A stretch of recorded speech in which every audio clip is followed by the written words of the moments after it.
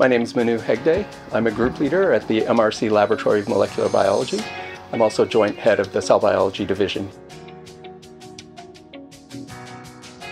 So what I do is I lead a research group that is trying to understand many parts of how the inside of cells that make up our body work. And the way we go about this is we take apart the cell into its constituents and try to understand how all of the components, mostly proteins in our case, get made properly and get assembled properly.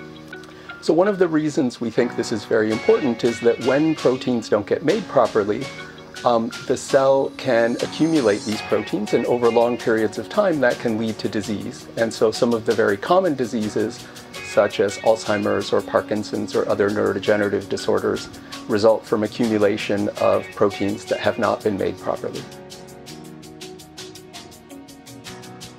So there are several ways. There are a lot of research groups and research institutes on campus, and interacting with them is one of the ways that really enriches our research.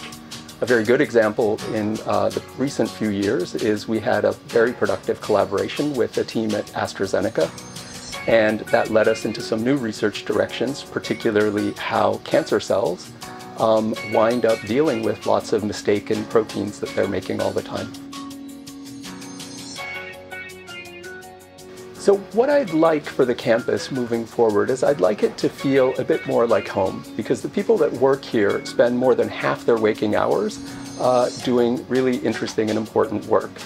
And so right now the campus is a hospital and a research complex, but I'd like it to be a bit more like a college campus and a bit more like an urban neighborhood.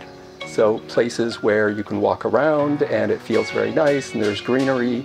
Places like cafes or pubs where you can meet up with colleagues and discuss ideas, and ultimately places where visitors will be welcomed and have a place to stay when they interact with people on campus.